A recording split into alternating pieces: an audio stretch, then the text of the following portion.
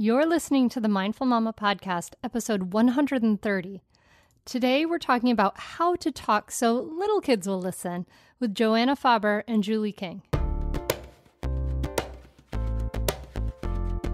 Welcome to the Mindful Mama Podcast. Here, it's about becoming a less irritable, more joyful parent. In Mindful Mama, we know that you cannot give what you do not have.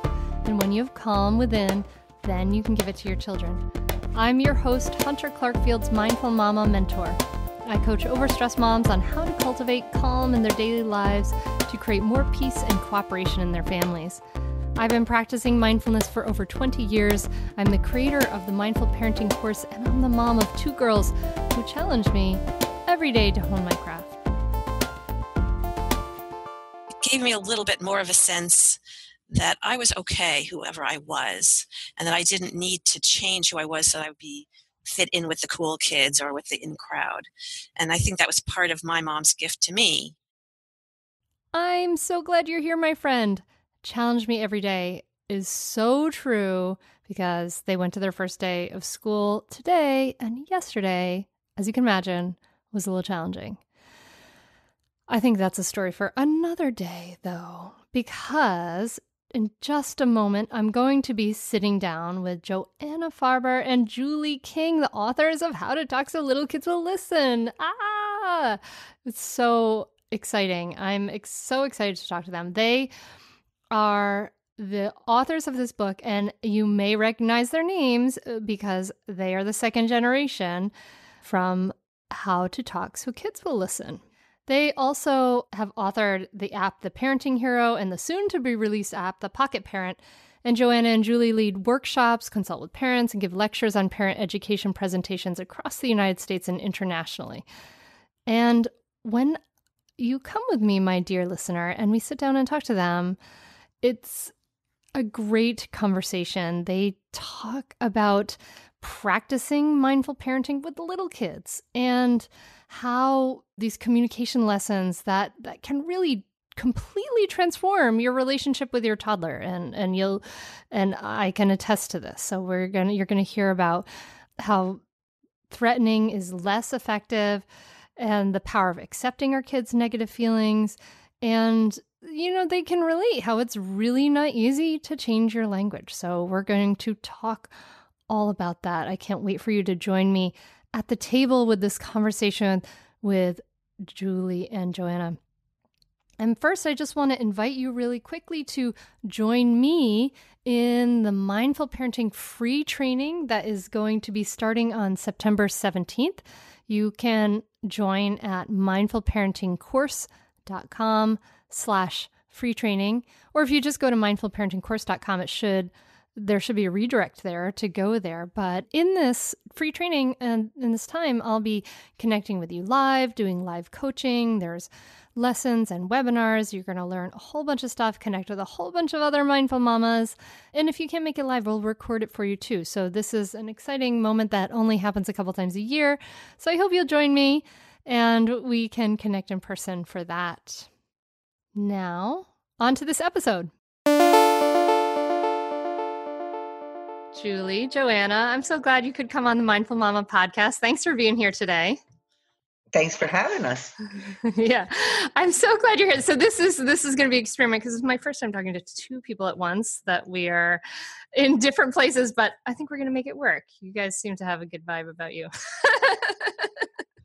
So you grew up like a block away from each other, and you were raised, I think it was Joanna, you were raised by like the parenting guru of the time, yes. Right? I didn't know it at the time. I thought it was a normal childhood. You had the optimal childhood, but you didn't know it. So can you tell us a little bit about what it was like to grow up the child of the author of How to Talk So Kids Will Listen?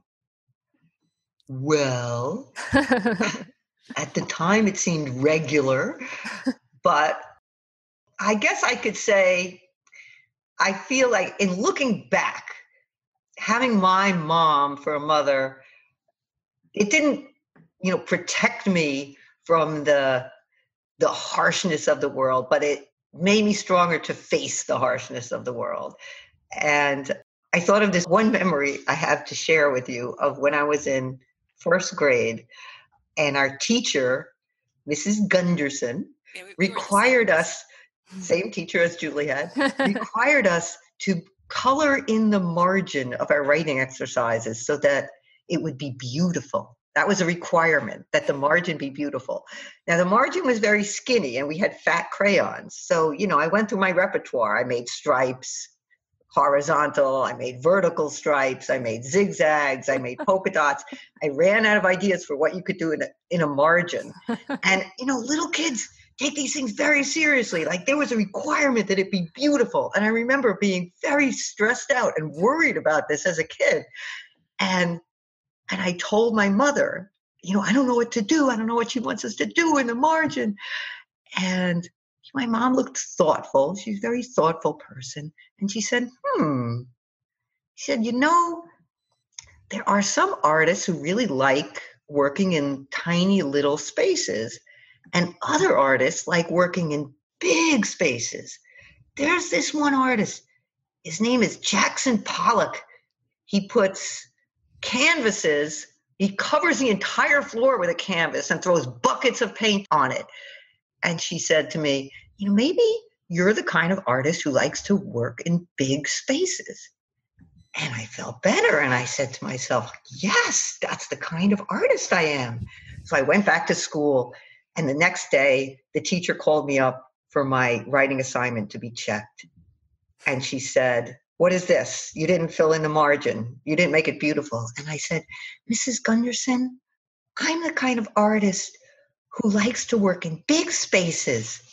And Mrs. Gunderson said, get back to your seat and color in that margin. So I resentfully trudged back to my seat and colored in the margin. I think I colored it in black. But, I just remember that. I remember thinking, oh, well, I have to do this. But I was no longer worried about it. I had a mom who understood me and understood the kind of artist I was. And that was enough for me. So that's a great gift to go through a childhood with a parent who understands who you are and accepts who you are. Because kids stress out about every little thing. Kids take things very seriously. Mm-hmm. Yeah, I love that. You're saying to have a parent who understands and accepts who you are. And I think I love your story. That's it, is like that your mom saw you in your kidness and she respected you for who you are. And you really felt that. That sounds like that really, you felt that kind of coming through in your whole childhood. I imagine there wasn't like a lot of yelling. She's not a real yelly person. I remember her getting angry. I think my two brothers and I drove her crazy sometimes, as young kids will. But for the most part, my mom was pretty laid back, pretty accepting person. That's cool. So how about you, Julie? What was it like? You wrote this book about how to talk so little kids will listen, and I can't wait to talk about some of the ways you can help parents of little kids talk to them and communicate better. But you also grew up in, what was it like growing up? What was your parenting?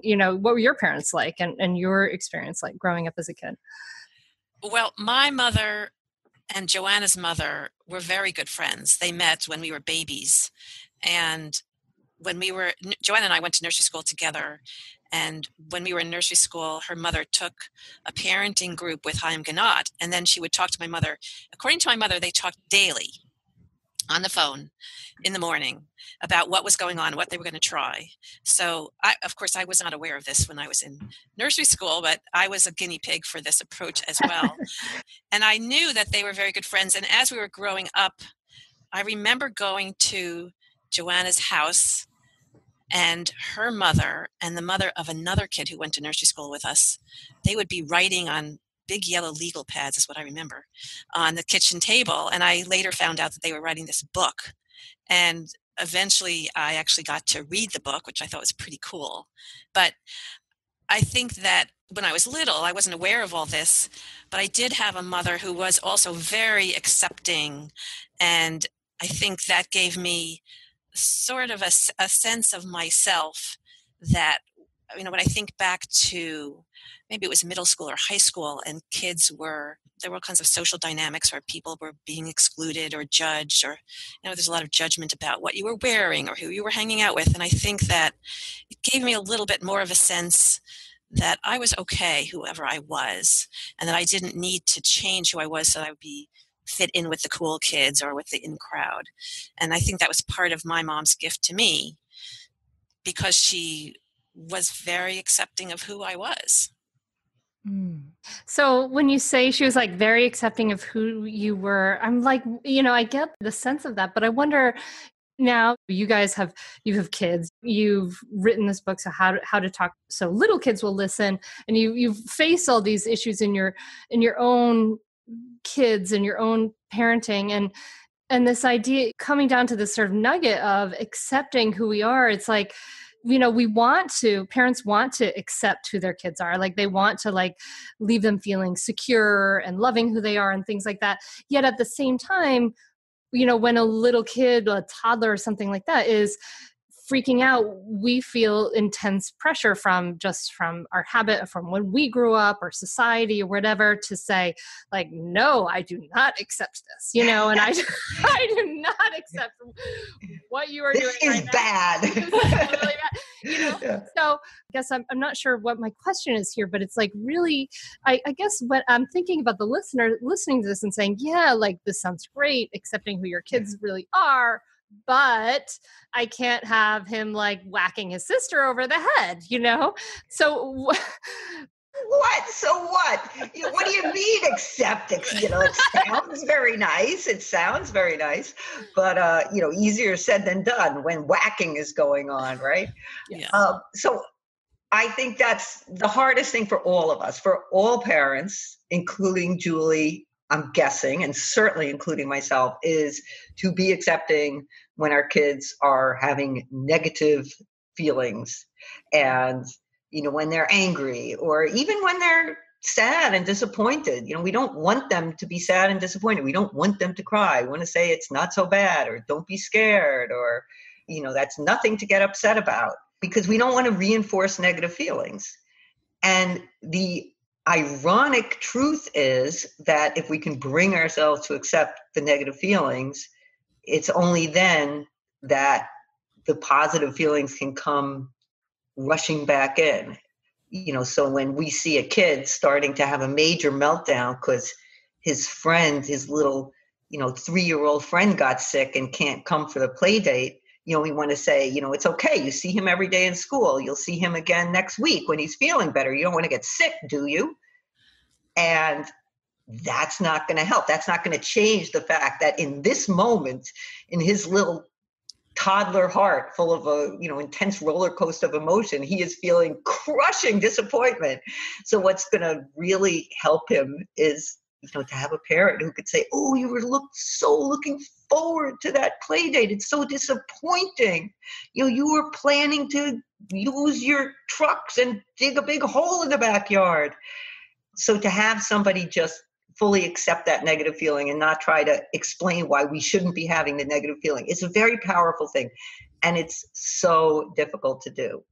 And certainly we don't advocate sitting back and allowing violence. So if a child is whacking another child, the first order of business is to protect, to leap in and physically separate. And, with whatever words come to your mind, usually in my house would be like, no! But then we have a choice. Once we get everybody safe, which direction are we going to go? Are we going to say, what is the matter with you? You're supposed to love your brother. In which case, our kid will probably say, or at least think, well, I don't love him. I hate him. Why do you even have to have him? Or we can take the other path and accept the feeling and say, boy, you were really angry at your brother. Something he did really annoyed you, which accepts the feeling. If it doesn't accept the action, we're not accepting that people hurt each other. We might say, after we finish yelling, no, we might say, I can't let you hurt him. But we accept the feeling. And then that opens the dialogue and it opens the heart. Yeah, I'm so mad at him. he broke my Lego spaceship. Oh, he was trying to play with it and he doesn't know how to hold things delicately. And you work so hard on that. Yeah. Boy, we really need a safe place for those Legos. That's what's actually going to help a kid return to fond feelings for his brother. And I know that, my mom always said, she would quote Dr. Ganat and say, for you, learning these skills, it will always be, you'll always speak with an accent. But for your children, it will be their native tongue. And I am the child, so I should be speaking with a native tongue. And I feel like a lot of times I do. A lot of times these skills come so naturally to me, but sometimes they don't. Just like any parent, I want to protect my kid from sadness or disappointment. And it's hard for me to react helpfully when kids are very angry or hurting each other. And that's when I fall back on my intellectual knowledge. Or I just do it the wrong way, and then I come back and say, boy, next time I'm going to do this better. So it's great for it to be part of you, but it's also great to know it intellectually and be able to, sometimes just go back to the formula, because sometimes our emotions, we're only human. Our emotions get the better of us. We all get frustrated. We all get angry. Yeah. And with our kids, we have so much of our, I think we have so much of our ego, honestly, really tied up into it. Like they're a reflection of us.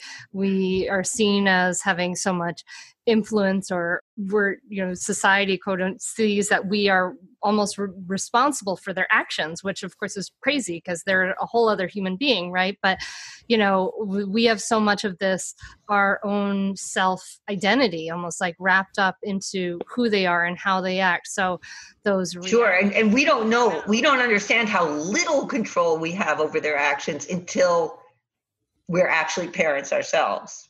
Because I certainly remember being judgmental of other parents. Oh, why is that child hitting another child? His parents must spank him at home, or his parents must fight in front of him. And then I had my own little kids who, merrily hit and kicked and bit when they were 2-year-olds. And I thought, oh my goodness. And I think it's hard also because when we first have kids, they are completely dependent on us. And we have to meet their every need, and anything they do, we have pretty much control over where they go because we put them there. And then they grow into these little toddlers or these little ones who start to have opinions about what they want to do or whether they want to do it.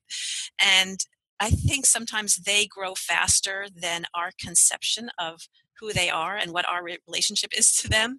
And so we think, well, I still should be controlling them and deciding what they do and where they go. And they have a different opinion, and we have to adjust to that. And I think sometimes that happens, they're ahead of us in that process. Yeah. So we've kind of dived into sort of the content of this, but Joanna, you were like raising your kids, right? When you, I love the story you tell in the book. And I wonder if you could just tell the story of like how you were kind of at a play date or at a baby meeting and someone was like, oh, by the way, there's this amazing book. And is that when you kind of revisited the content of How to Talk? So listen, I'm just curious about when did you decide, oh, let me go and look back at this intellectually and shore this up in myself? I think having my first son was like learning to ride on a bucking bronco, because he is a very, strong-minded individual. I remember when the other parents were dressing their little toddlers in cute, colorful outfits. Mine insisted on putting his own clothes on, and he was like a little beatnik. He would only wear this black shirt and black pants. And when everyone was carefully feeding their babies, mine insisted on feeding himself and always made a big mess. Everybody else was neat. So he had a very strong will. I was always thinking about, skills and, how can I handle this without butting heads? But I didn't tell anyone that my mother had written this book, because I felt like I was working as hard as I could, just, running after this kid and trying to get him to cooperate, so I didn't feel like I was the model of the perfect parent. And, I don't want people looking at me and thinking like, Like, so her mother wrote a parenting book? Really?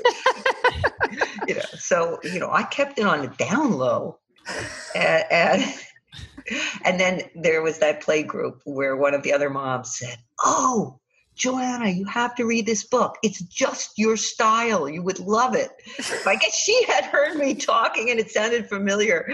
It sounded like the skills in this book. And then I couldn't, deny my parentage at that point. I said, yeah, my mom wrote that book. And that's when I was outed. She called out to everyone, "Hey guys, Joanna's mom wrote this book and she never told us." Yeah. So that's when, it's not that it rekindled me, looking back at the skills for my own life, but that's when I got involved in giving talks and then giving parenting workshops, because then people started saying like, "Oh, you could come talk at our church. Oh, you could come talk at our mother's group. You could come talk at our school." And at first I thought, well, I don't really have anything to say to you. I'm just trying to keep my head above water. But then I realized that I actually use all these skills every day in trying to keep my head above water. So I thought, well, I'll share that. And there's a lot of crazy stories there. So that's how I got started walking in my mom's big boots. Is she still with us, your mom? She is. Oh. She's living on Long Island. All right. Yeah. All right. I just talked to her yesterday. All right. Well, hello to Mom, if you're listening. So great to have you here. Are you frustrated with parenting? Do you want to practice conscious, compassionate parenting, but you don't know how? It's not easy, and there's no roadmap for this. Until now. I'm Hunter Clark Fields, creator of the Mindful Parenting course, and I know how frustrating it is because I've been there. I struggled as a young mom, and when I found myself yelling and triggered by my child, I knew there had to be a better way, and there is. Mindful parenting is different from other parenting trainings. They don't tell you that all of that good advice is as good as useless when our internal stress response is triggered. Mindful parenting teaches you research-based tools and practices to reduce your stress response so that you can respond rather than react. And it teaches you exactly what to say so that you can create willing cooperation from your child.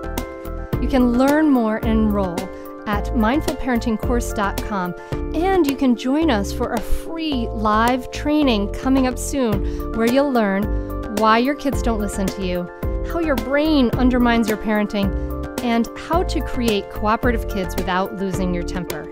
Sign up now at mindfulparentingcourse.com/free training. That's mindfulparentingcourse.com/free training. I'll see you there. So let's transition to talk a little bit about, like, so you guys were, you were raised in this kind of, like, the way I see it, you were raised in this like alternative utopian universe where you were actually spoken to in this like really respectful way.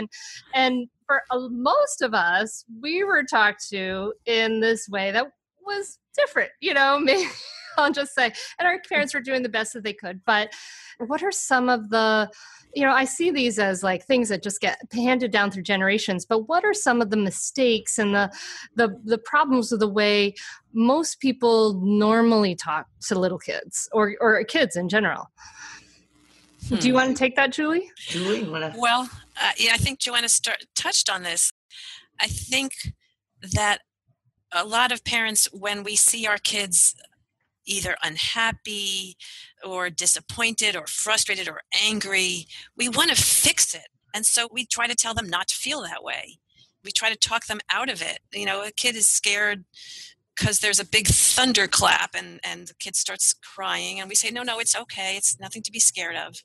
Instead of saying, ooh, that was a loud sound. That, a loud sound can be scary. So I think that's not our first instinct. And that would be one of the ways that I think parents can actually perpetuate or promote the feeling instead of helping a kid through that feeling. Mm-hmm. We basically tell them not to feel this feeling because it makes us uncomfortable. And And That's a then, good way to put it. Yeah. Yeah. Yeah. and that doesn't help them not feel the feeling. Or we Go think, figure. but I can fix, a kid comes and says, oh, my clay cat broke. I made it at school and now the tail broke off. And we want to say, oh, honey, you can make another one tomorrow. It's not a big deal, because we want to fix it, because we don't want them to feel bad. And we're thinking, I think it looked like a cat, but I wasn't really sure to begin with. It's not really a big deal if it doesn't have a tail, because really, you can't really tell anyway.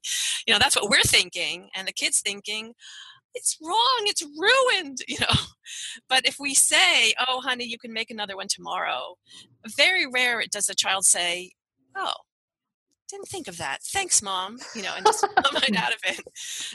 They're probably going to insist more. No, I can't make another one. This is one special.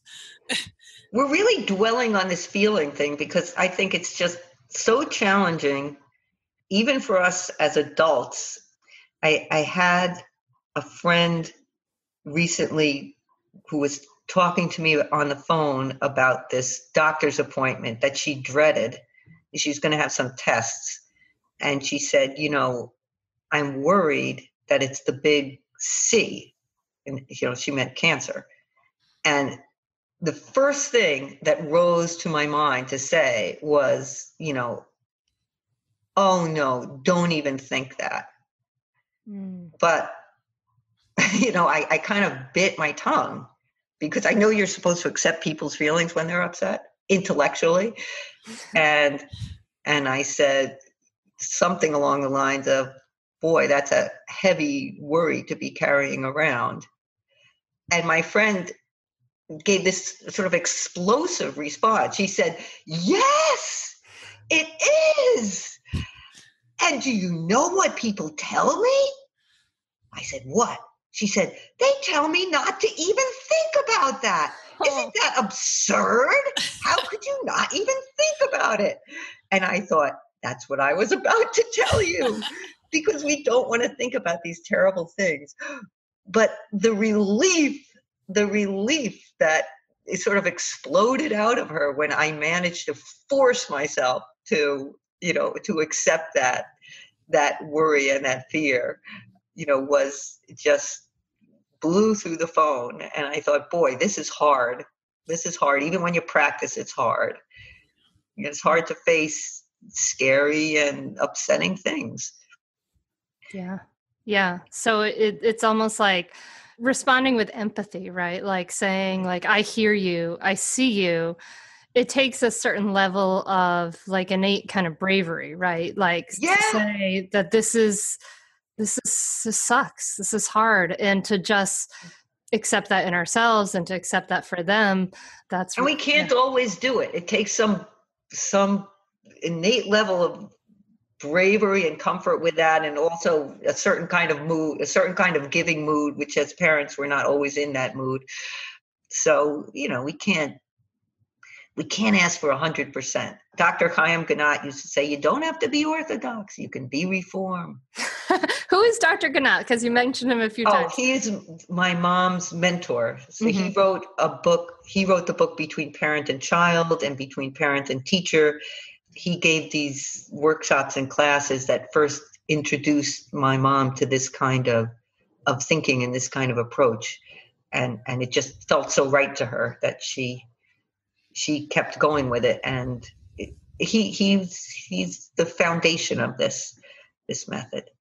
Anyway, it's not, but it can't be all about feelings. It's, feeling, accept the feeling. We still have to get through all these things, right? Yes. So like maybe we should move on before people get annoyed with us.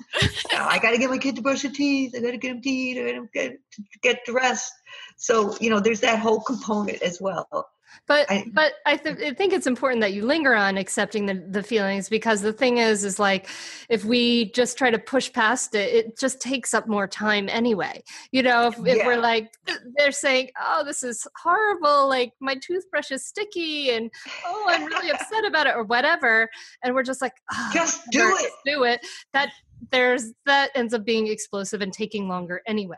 And when we are accepting those feelings and we're creating that connection and saying, oh, I hear you, I see you, I care about how you're feeling right now, then it snowballs in a positive way. And I think that, so you're right to linger on that, because that creating that positive snowball can just make, a big, big difference. And especially when they're young.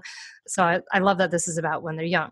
Sure, because kids can't act right if they don't feel right. People can't act right if they don't feel right. Yeah. And it seems like it'd be more efficient to just be able to, give them orders, and like I say jump, you say how high. But sometimes the longer way is the shorter way, as you so eloquently explained. And anyway, who has kids because they want their life to be more efficient? That. Good luck with that. So you talk about a bunch of things here in the book. You talk about tools for resolving conflict, tools for praise, tools for engaging cooperation. So I love this idea of how are we going to engage cooperation? And you talk about how to speak instead of using threats. So what's wrong with threats? What's wrong with threats? Put that down right now. You'll be sorry. Go ahead, Julie. Give your threat. Say, if you ask me that question one more time, I'm hanging up the phone. How does that make you feel? As I say, if you throw sand one more time, we're going straight home. And they say that the problem with that sentence is the kid doesn't hear the whole sentence. What the kid hears is, throw sand one more time. So sometimes a threat can be a challenge. Yeah. But in general, nobody reacts well to threats. I mean, we put a lot in our book about trying it out on yourself. How do you feel when somebody talks to you that way? And how do you feel? You feel like you want to resist with all your might. Don't you dare tell me what to do. Yeah, I'll show you. I'm not doing that just because you said so. So we're working against ourselves. Yeah. And again, it's a natural thought pattern to us to present something as a threat. Well, if you don't clean up those toys in the next 5 minutes, I'm not going to give you dessert. We try to think about how can I get some control over this kid? I know I'll threaten him. I'll let him know. But as soon as we try it on ourselves, we realize that there's going to be such a backwash of bad feeling and resentment that we're working against ourselves. There's a backwash of bad feelings, and it often just doesn't work. So there's that too. It's ineffective, and it makes them, it's that resentment. It's like, if you're playing the long game, then it's really works against you in the long game. Yeah, you got to play the long, and also if you have a sibling in the house, you're going to see that kid turn around and talk to his or her sibling that way, or her friend. If you don't let me be queen, you can't come to my birthday party, and that doesn't sound so nice when we hear it from our kids. Yeah, that's a big wake up call. I remember exactly where I was going into the playroom and hearing my older daughter say something like that to my younger daughter and be like, oh my God, that's what I sound like. Oh no, this is going to change. Yeah. It's so tempting. Yeah. And we feel like, I have to motivate them somehow. What am I going to do? So, yeah. Yeah. So what do we do instead? Yeah. So what do we do? Julie, what do we do? So one of my favorite tools, especially when we're talking about little kids, is to be playful, to turn something into a game. So, I had a dad in actually a couple in one of my groups, and he said that they live in a small house, and the kids had taken out all the toys, and they were all over the living room. And the parents were just beside themselves yelling at the kids. They were 2 and 5. Trying to get them to clean up, and it was not working. And the wife said to her husband, "I'm out of here. I can't take this anymore." And she went in the bedroom and slammed the door. And her husband was just, trying to hey, cut it out, get over here, put those Legos away. And it was not working. And his wife opened the door and she said, "Hey, that's not in the workshop, This is the danger of taking the workshop together, right?" So the dad, he's thinking, oh yeah, what we just talked about, what we're supposed to do, be playful. So there was a little stuffed giraffe on the floor. So he picked up the stuffed giraffe and he said, hey, I want to go back with my stuffed animal friends. Won't you put me away? And the 2-year-old ran up to him. The 5-year-old just was watching. The 2-year-old ran up and grabbed the giraffe and threw it into the cabinet.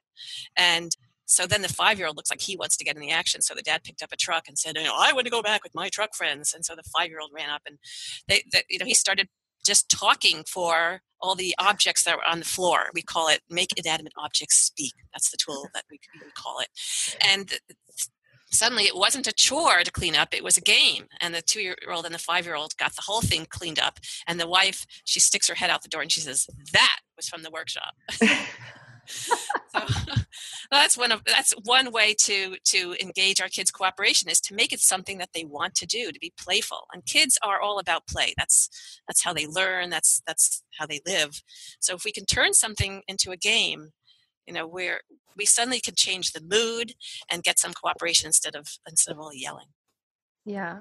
And you might say, where's the work ethic? Or shouldn't they just do it because we tell them to? It's like, well, 2-year-olds and 5-year-olds don't have much of a work ethic. They don't see much point. They don't thrill to the sight of a tidy house. I mean, it's really our need for it to be tidy. So if we can make it a game, whether it's through making inanimate objects talk or putting on music and cleaning up quickly to fast music, and then slowly when the music gets slow, and then freeze when the music stops. A teacher told me that game. She has kids clean up with that every day. And she said, everybody wants to clean up. If we can make it fun for them, then they're learning that, yes, we clean up every day and it's fun and we all cooperate and there's a good mood, and it's not all wrapped up in threats and punishment. And they're still learning to work, and they're learning to work together in a nice way. And at one point they'll grow up old enough to have a work ethic or care about tidiness or understand other people's feelings, and maybe we're just going to clean this up to be nice for our parents. But when they're little, you're just creating a strong relationship and a feeling of connectedness every time you use play to engage cooperation rather than threats and commands. And I think it's also a great life skill. I mean, if we're facing some chore ourselves, we've got a huge kitchen full of dirty pots and pans and dishes, and we have to clean up. We could say to ourselves, I just have to do it. This is no fun. Or we could say, I'm going to put on some music or a podcast and I'll listen to Hunter while I'm cleaning up. I bet you somebody is listening to this right now while they're cleaning up. This is going out to you, dear listener, who's cleaning up while you're scrubbing the pots. Yes. Carry on, laugh. And you also, but there's more. Just to throw a few more out there. Mm-hmm. There's one of the best motivators for my kids in terms of making something fun and making something a game was playing beat the clock. So we, say how much did we think we can put away in 2 minutes, and we'd set the timer, ready, set, go. And they just loved that. I mean, partly probably because it looked like it had a beginning and an end, that it wasn't going to be an endless cleanup, and partly because everybody just liked racing around madly and they love setting clocks. So there's another way to make it into a game. I think we have dozens in our book. Dozens of them. Yes, I remember. Yeah. I mean, if we're on the subject of cleaning up, I remember I was home one day with my daughter, and she had taken out all the books that we had, all the kids' books, and she had made a big circle. I think she was recreating what they do at school in circle time, where they put books around in a circle or something. And I was exhausted as usual, so all I wanted to do was sit on the couch and have her clean up, which good luck with that, with a 3-year-old. But her older brothers used to love to play Monopoly, and she was always the banker. And so she really liked the money from Monopoly. So I took out some Monopoly money, and I told her that I would pay her $20 Monopoly if she would take that book with the strawberry on it and put it back in the cabinet. And she was like, okay. And she put it away. And I said, oh, and that book over there, I'll pay another $20. And she said, 50. I'm like, 50? That's a lot of money for one book. How about 30? 50. She was a hard bargainer. So, I had this huge stack of Monopoly money. It really wasn't any it was easy for me to pay her. So I'm like, okay. And I put it on the other pile, and she cleaned up the whole thing, and I got to sit on the couch. I always thought that was kind of a lucky You're thing. just lounging, doling out your money. I love it. I love it. It wasn't always that easy, I have to say, but that was a great game for me and for her. That's a great one. But you talk also about, and I welcome as many playful things as you want to bring, but you talk also about giving information. And it's interesting because I have a lot of moms who take mindful parenting, and we talk about ways to communicate to get your own needs met, right? And they often have partners who are resistant to, like, they say that the child should just do this thing because I say so, and I shouldn't have to explain myself. Like I've heard that a number of times, like I shouldn't have to explain it. But you talk about giving information, and I think that we're, I think also societally, we're kind of collectively learning that we kind of need, human beings want to have a why. Like, in fact, we saw at the art museum recently a little sign that had like a no touching sign, but it said, fingers hurt, they damage the painting. Don't touch. And I was like, good. They're giving information. They're telling you why you should do that rather than just don't do it. So talk to me a little bit about giving information, and also even, like, you also talk about describing how you feel as a parent to young kids. How do we do that to really young kids, for really young kids? Julie, who's answering that one? You or me? The trials and tribulations of three people. Here we go. Well, giving information is, first of all, useful because you're giving a kid information. And second of all, it's useful because you're eliminating the command, which creates resistance because nobody likes being ordered around. So, you're winning both ways. So what's an example of giving information? The milk gets sour when it's left in the sun. Mm-hmm. And then what happens? The kid sees that they left the milk in the sunny spot on the table, and they say, oh, the milk's in the sun, it's going to get sour. Oh, I'll put it away in the refrigerator. The kid tells herself what to do instead of you telling the kid, hey, go pick that milk up and put it away. So she's learning about milk, and she's giving herself the command. And when you think about it, that's really how we talk to our adult friends. We give them information, and we trust them to tell themselves what to do. For instance, I have this kitchen table that's made of pine, which was kind of a mistake because pine is very soft wood, and people like to, I found, tap on tables with forks and knives, and I cringe as I see the beautifully sanded surface get dented. And so, what do I say to an adult friend who's gouging my table? What is the matter with you? Stop that immediately. You're ruining my table. No, I don't say that. I said, oh, that table's made of pine. It dents really easily. It's really soft wood. It dents easy. And they say, oh, and they stop. I love that you gave that example, because for me that's like a test, right? If I'm being kind of like, if I'm having some respectful communication, I don't know how to do it. I imagine, like, well, what if my child were like some 22-year-old roommate that I have that lives in my house? How would I say this to that person, just to get my own stuff out of the way of it? But I think that's I think that's it's a great test. I've had more than one parent in a workshop say, oh, I get it. I just have to imagine how I would speak to an adult friend. So if your partner left a lot of dishes in the sink overnight, you might say, what's the matter with you? You're such a slob. I don't want to have to look at your mess in the morning, clean it up. But, ouch. That would probably ruin the relationship. So you might give information. You might tell them how you feel. You might say, oh, when I wake up in the morning, I'm so sleepy and I just want to make myself breakfast. I get frustrated, encountering a pile of dirty dishes in the sink. At night it's okay, but in the morning I can't, and in the morning I'm just not awake enough to deal with it. So you talk about your feelings, and then the other person might say, oh gosh, let me be careful not to leave dirty dishes in the sink in the morning because that really upsets Joanna, instead of feeling attacked. And when people are feeling attacked, they don't feel helpful. Yeah. Yeah. So these skills you've used, I imagine, have translated as your kids have grown up. I'm sure that, I mean, because the skills you talk about, giving information, telling people how you feel, empathizing, being playful, like they work wonderfully with little kids, but they work well with all ages, I imagine. That's the big secret, that people who take the workshop, they come and they say, oh, I didn't have time to try it with my kids, but it worked really well with my spouse. Yes. That's our big secret. Yeah.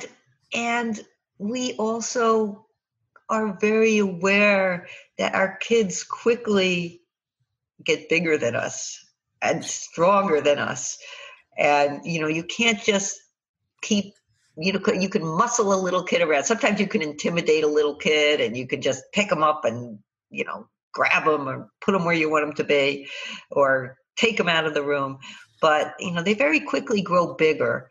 And if you have a relationship that's based on, respecting and caring about each other's feelings and solving problems, it's so nice when they're looking down at you, when they're 12 years old and they're almost 6 feet tall and they're in their size 13 boots and they're looking down at you with their newly deep voices and you can just talk to them. And they also talk to you that way instead of saying, hey, cut it out, leave my lap, stop being so rough with my laptop. They're like, hey, Mom, just takes a light little touch on that touchpad. You don't have to bang on it. That's beautiful. So these skills, as you practice them when they're younger, these skills, communication skills, creating that keeping that closeness of the relationship rather than kind of feeding that cycle of resentment. My biggest hope, because as I told you guys, I have an 8-year-old and an 11-year-old. My biggest hope is that it will soften some of the drama of the adolescent years, because I know for me, my father started saying, you will do this because I am your father kind of stuff and we had a lot of turmoil. It was really upsetting time, when I was around 14. So how were those ages for you and your kids? Well, that was when I felt I think I felt pretty cocky at that age because a lot of my friends were talking about teenagers and hormones and how difficult kids were and how they wouldn't do what you told them anymore. And I felt like, well, I haven't been telling my kids what to do for years. So there's really no change here. When they're kids, they're really out of your control. I mean, most of their behavior is going on at school or with their friends, and you really can't control a teenager. But if you have a close relationship, that's your tie, that's your power to affect them is your relationship and the fact that you care about them and respect them and they feel cared about and respected, so they will listen to you in turn. And I remember one of my friends, who is a lovely person, having a battle with her teenager over the car, and she had told him that he couldn't have the keys because it was snowing out, and he said, it's, I'm going, you can't stop me. And they actually got into a physical scuffle where she got pushed down. It was sort of like a horrifying incident, and a really nice mom and a really nice kid, but they were just in a battle. And I remember shortly after that having my own confrontation with my son, who had just gotten his license and was planning to drive to New Haven in Connecticut on Interstate 84 for some band event.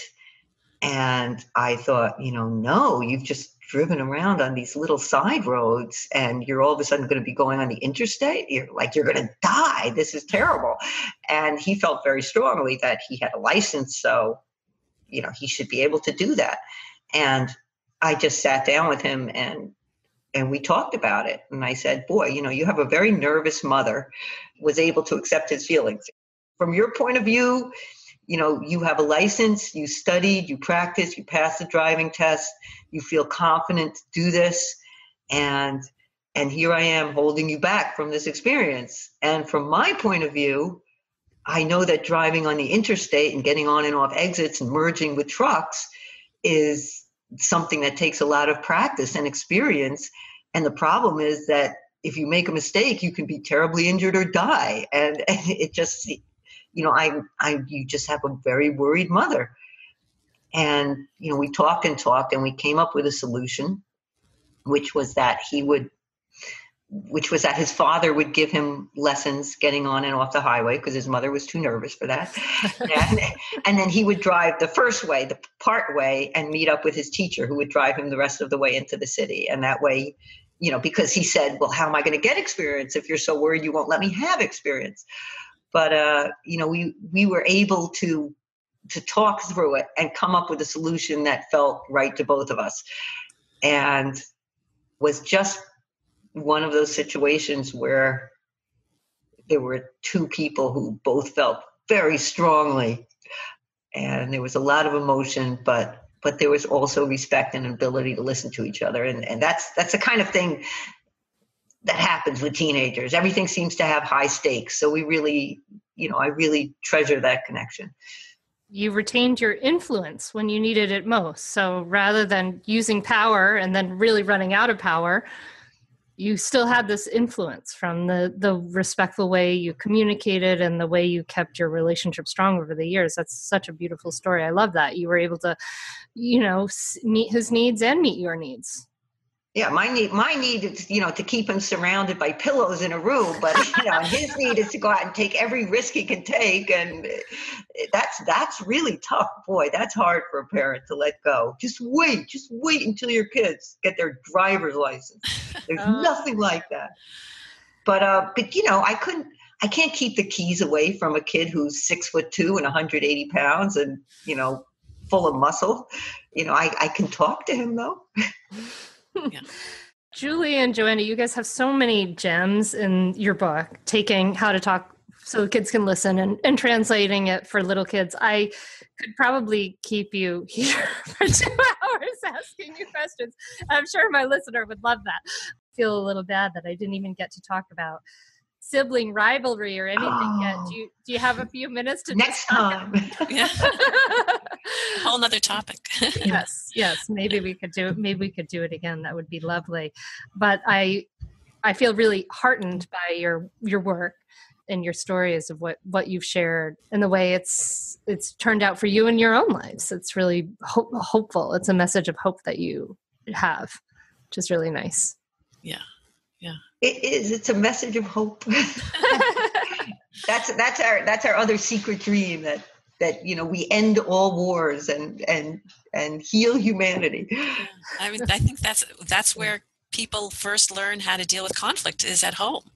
When you want the window open and your brother wants it closed, or you want to use the blue marker and he does too, or every little conflict that happens at home, we're teaching our kids, what do you do when you're in conflict with somebody else? And we're trying to provide parents with tools that they can use with their kids and their kids can use when they grow up to be adults in conflict in the world. It's a model for them. What do you do? What do you do when your needs are in conflict? Do you think about a way to punish the other person or a way to force the other person, or do you listen to the other or hurt the other person, or do you listen to each other and see if you can come up with something that respects the needs of both people? It's a model for life. Yeah. And for those of us who were raised in the stronger party always wins model, this is another amazing resource to help us into that model of, I respect your needs, you respect mine kind of thing, or we want to model how to do that. So I just want to thank you for the work that you've done with this book. I know it sort of I was like, oh, there's one for little kids. I didn't know. I'm so excited. And so I think everybody should absolutely go out and get How to Talk So Little Kids Will Listen, because you have a lot of wonderful things in there. And then you have those great drawings in there too. So there you go. You'll laugh, you'll cry, you'll chuckle. There are all the drugs in there. Yeah. So thank you for doing this work. Thank you for being on the Mindful Mama podcast. Where can people find out more about you, Julie and Joanna, and the book and what you're doing? Julie, tell them. Well, we have a website for our book, howtotalksolittlekidswilllisten.com. And we also have a Facebook page. If you search for How to Talk So Little Kids Will Listen, you'll find us. And I also have a website with my workshops and support groups and consultations and that sort of thing. And that's julieking.org. So you can find us in any of those places. And if you get the book, we also have an email address at the back. If you go to the chapter called The End, ? We have our email address there, so you can write to us, and we try to write back to everybody. It's kind of and we feel terrible guilt because we don't write back to everybody, but we write back to a lot of people. We try. Yeah.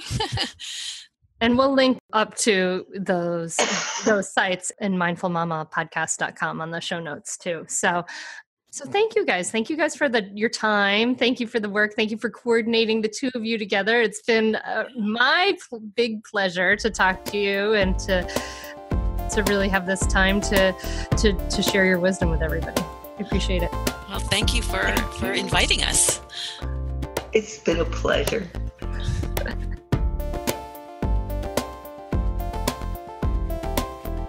Thank you so much for listening to the Mindful Mama podcast. I'm so glad you were here. Don't you love Julie and Joanna? They are so relatable. And it's not easy, right? It's hard to change how you speak with your kids. And that's why we have the Mindful Parenting free training coming up. I hope you'll join us. You can go to mindfulparentingcourse.com/free training. And we will be teaching you a whole bunch of things, really getting to the root of what are your intentions as a parent and really doing some deeper dive work that is essential. And then the Mindful Parenting course itself will be enrolling soon. So you can go to mindfulparentingcourse.com, join the free training, and then we'll let you know about when enrollment opens for the Mindful Parenting course. It only opens a couple times a year. It's a live course. We offer a year of support. It's all sorts of coaching. It's a big transformation. So I hope that you will check that out and join us over at mindfulparentingcourse.com/free training. And I guess I will see you there. And next week we have another exciting guest. I'm super excited to talk about how to stop yelling with Anna Seawald again. I'm so excited to have her back. So that next week is a really great conversation. So I can't wait to see you then. And in the meantime, feel free to get in touch with me. Reach out at the mindfulparentingcourse.com/free training. And when you do that, we're going to direct you to a pop-up Facebook group we have just for this free training where we can connect there. So I would love to meet you and say hello. That'll be cool, right? Let's do that. Anyway, wishing you a beautiful week. Thank you so much for listening. I really appreciate and value this time with you and this time to connect deeply and to connect about important stuff. So I want to honor you for listening and thank you. And I'm wishing you a beautiful week, my friend. Namaste. Are you frustrated with parenting? Do you want to practice conscious, compassionate parenting, but you don't know how? It's not easy, and there's no roadmap for this. Until now. I'm Hunter Clark-Fields, creator of the Mindful Parenting course, and I know how frustrating it is because I've been there.